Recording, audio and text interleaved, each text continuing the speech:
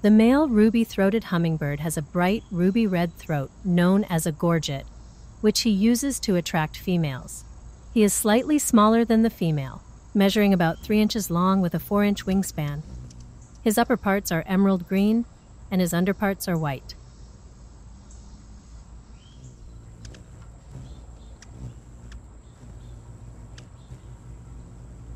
The male usually arrives early in the season to scout for the best territories to claim.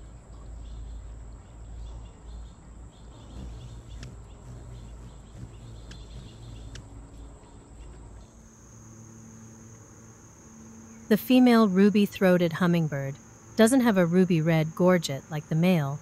Instead, she has a white throat.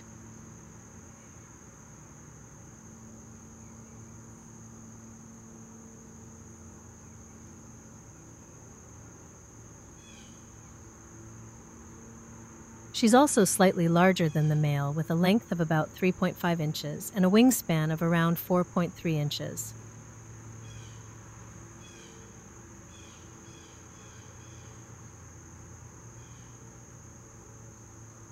Her upper parts are green like the male's, but her underparts are more grayish-white.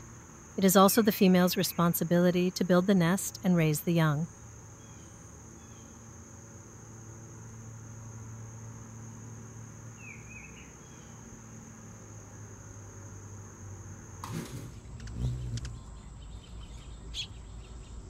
The male's ruby-red throat feathers are actually iridescent, which means they can change color based on the angle of light, sometimes appearing black or dull.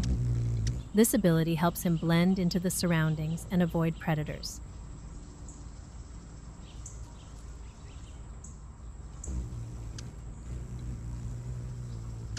During the breeding season, males perform impressive aerial displays, darting and diving through the air to court females. They do this to demonstrate their agility and speed, which will hopefully prove to a female that they are a suitable mate.